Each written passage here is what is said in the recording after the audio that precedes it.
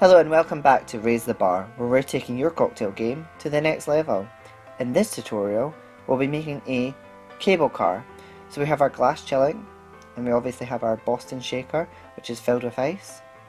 This is obviously a shaken cocktail. So first element we're going to take is our lemon juice, and we're going to add quite a lot of lemon juice to this. And we're going to add 50 milliliters of lemon juice because it is quite a tart, quite a spicy cocktail. Now to that we're going to add spiced rum, and we're going to add 50 milliliters of the same.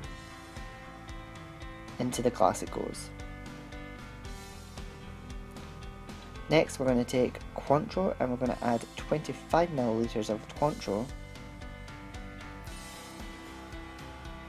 and into the glass that goes. Next we're going to add a little bit of gum to sweeten it because it is quite tart from 50 milliliters of lemon juice. We're just going to add 25 milliliters of that to combat the tartness of the lemon.